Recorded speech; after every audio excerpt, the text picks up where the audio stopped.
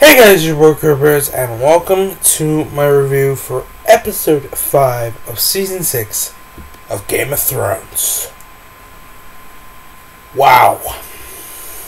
This episode had a lot in it, didn't it?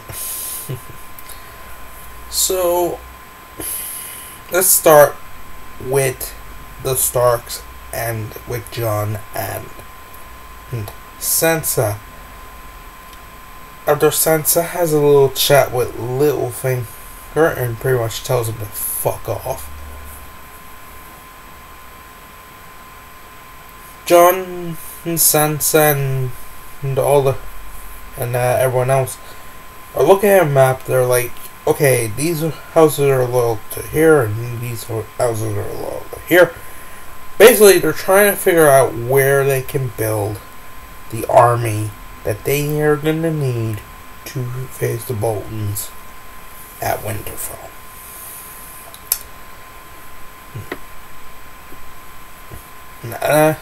I'm really gaining a lot more respect for the Sansa character because she, not gonna lie, she's the MVP of this episode. She was brilliant in this episode.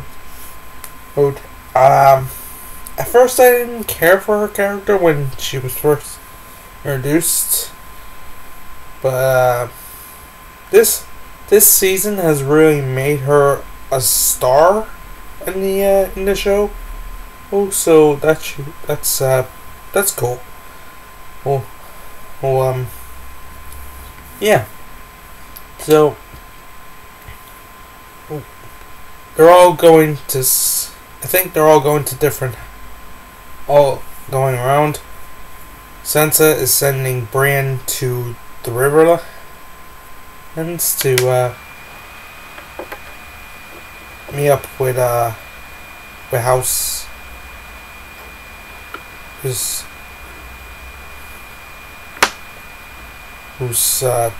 Talib, because the brother of Catelyn has retaken the Riverlands and built up the Riverlands army. And they're like, yeah, if we get them on our side, that's a nice addition to the army. So, and Brienne, she expresses her, her concern with leaving Sansa with people like Sir Davos, Melisandre, and Jordan. So yeah, Brienne's, I don't think she's taken to Jordan yet. Who knows? Maybe she will. Anyway, I mean, not Jordan. Jordan is someone else. Tormund. Similar names. Confusing.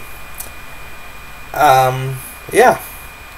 Let's stick with Starks and let's go to Arya, who had another her fight with the stick things with the other girl, and then they fought hand to hand, and both times Arya lost.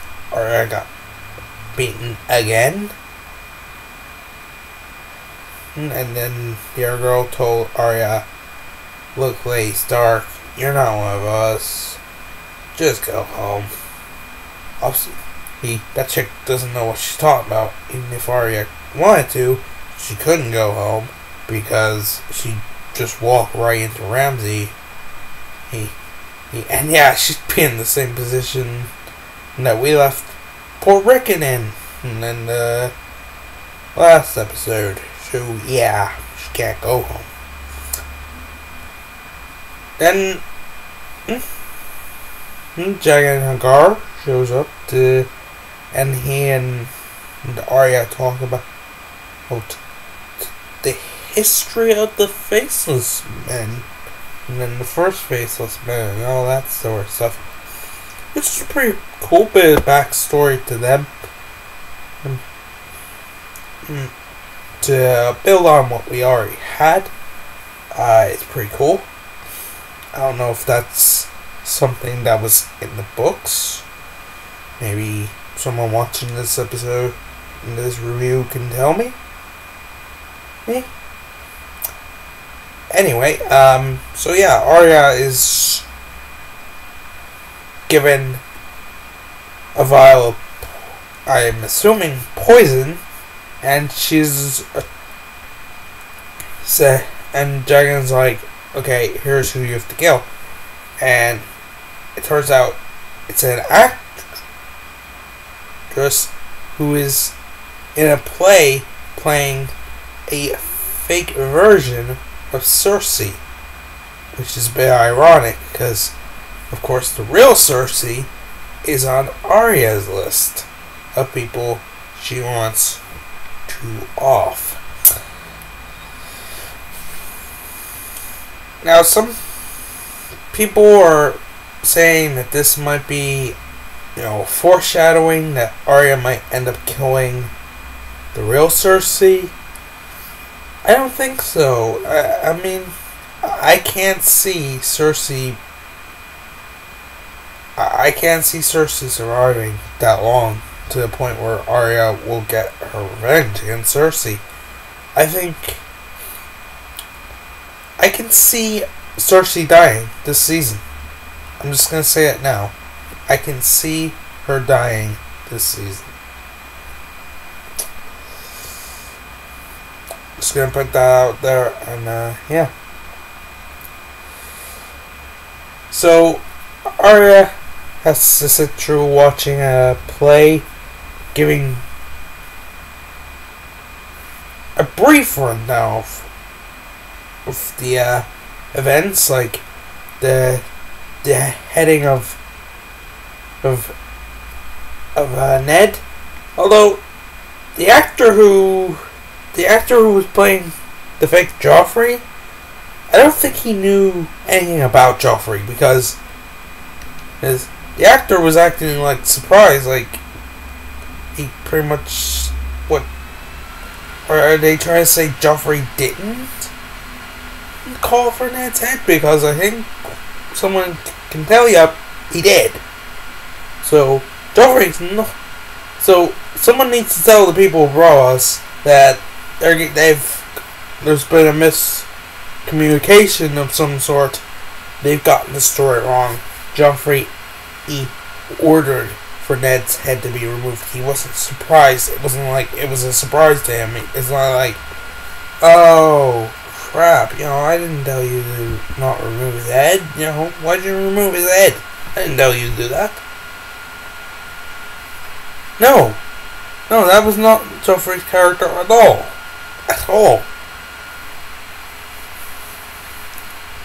So yeah, that was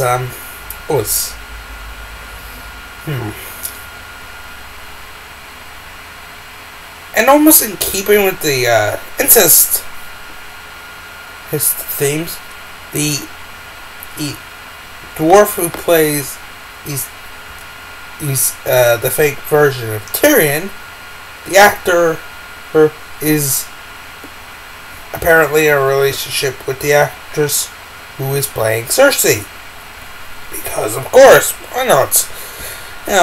Because the Lannisters don't need any more association with incest at all. Nope. But, yeah.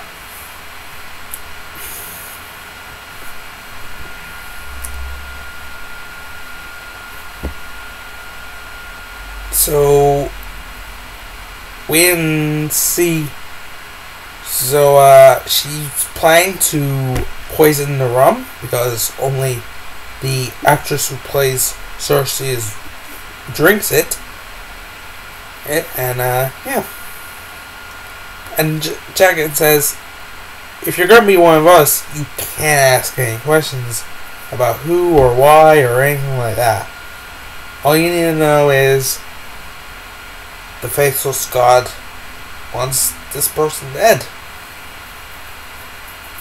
Also, so somebody else, but mainly the faithless god. So yeah, I don't know if they're gonna be showing us Arya poisoning the fake Cersei, or if it's gonna be implied.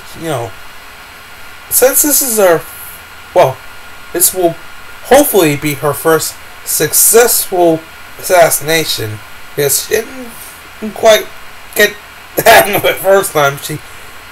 He killed somebody else, and then she was blinded. So, and Daniel also said that she would not get a third chance, and pretty much he said, if you don't kill the fake Cersei, you will be the face that is taken. And yeah, couldn't put it more blunt than that. And yeah, so that's pretty much what happened with Arya. Let's move on now to Bran, and oh my lord, what the fuck happened? So we had more flashbacks. Bran saw the origin of the White Walkers, and they were created by the Children of the Forest? Okay. And okay, interesting choice. So yeah, the Children of the Forest massively fucked up. They're like, well, we made them, but to fend off you lot.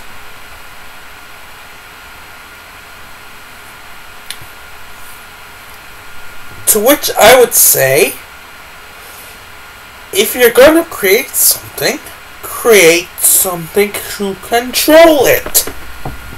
Which they didn't do. And which is why the White Walkers killed them. Yep. The Children of the Forest and the Tree-Eyed Raven all died. And so did Hodor. Yes, if you've not seen the episode, Hodor is dead. And so is Summer. So yeah, two direwolves down in consecutive episodes. Shaggy Dog is gone, and now Summer is gone. Not sure where Bran and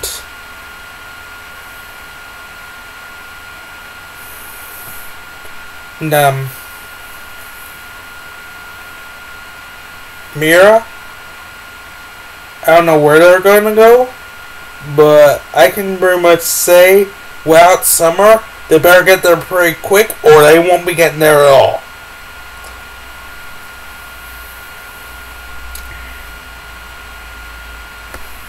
So, maybe they're gonna go to her house. Maybe we'll meet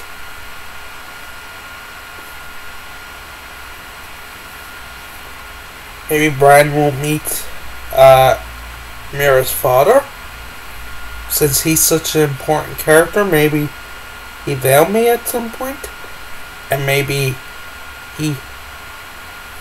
Bran will have another Tower of Joy flashback in between that, and he'll see that Ned comes out with Jon, and Ned and Mira's father, is it Jojen Reed? Harren Reed? Something like that. No, it's Harren. It's Harren Reed, isn't it? Harren Reed. So Ned and Harren Reed come out of the tower, and and Bran's like, is that on? Wait a minute. Hello. So he might go up into the tower, maybe see what happened. Who knows? Maybe he asked Harren Reed, explain this, because these flashbacks seem to be Vegas shit. But yeah, the 3-Eyed Raven has died. The children of Forest have died. Summer is dead. And Hodor is dead. And yeah. And the White Walkers are on the hunt for Bran and Mira. They better move quick. So yeah, that was all the Starks. Well, all the Starks that are living and whose stories were updated. We didn't see any of we didn't see anything from Winterfell in this episode. No Ramsay. No what he's doing to Rickon. God only knows. So yeah, there's that. Over across the narrow sea, back across the narrow sea, Daenerys sends Jorah away to find a cure for his grayscale, as after he showed it to her that he had it. And I find it a bit almost ironic that the only person who was previously found a cure for someone with grayscale, which was Stannis Baratheon, is dead. So it's unfortunate, because if Stannis had lived, maybe Jorah could have gotten a raven to him or asked someone. So Jorah is either gonna have to look around. He's gonna have to go to every healer he can think of,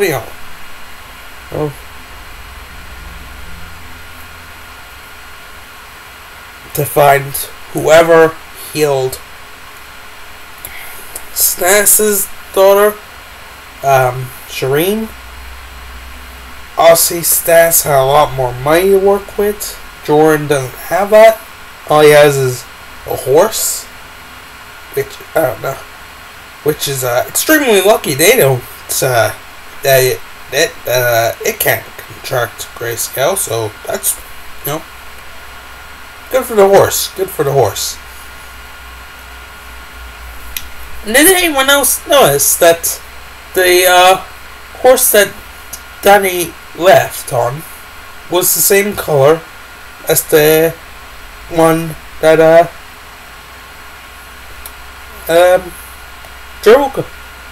Drogo gave her when they were married. So I don't know if that's a callback. Maybe it's just a coincidence. Who knows? White horses, how common are they? I don't know. I think brown is the most common color for a horse. I don't know how common white horses are. I don't know a lot about horses. Well. But yeah, it's and then Marine. Tyrion has enlisted the help of a Red Priestess to spread the word of Dany brokering peace and stopping the attacks of the Sons of the Harpy. So there's that. And in Pike, Yara and Theon have fled Pike because their uncle, who killed Balon Greyjoy, has taken the Salt Throne and is now like, yo, build me 1,000 ships, I'll kill them, I'll marry Daenerys, and we're gonna take over all this shit. I don't see him, I don't see how he's gonna marry Daenerys. Even with 1,000 ships, she's gonna be like, yeah, no, not really, I have these dragons, I don't really need you. Like, I can get ships from elsewhere. So, it'll be interesting to see what happens with that. All in all, a fantastic episode. Sad that it's the end of Hodor. He was a really enjoyable character. You don't really get a lot of characters who just say one word. Like, you either get a character in a show who speaks a lot of lines, which is pretty much most of them, or you might get a silent character who doesn't speak a word. But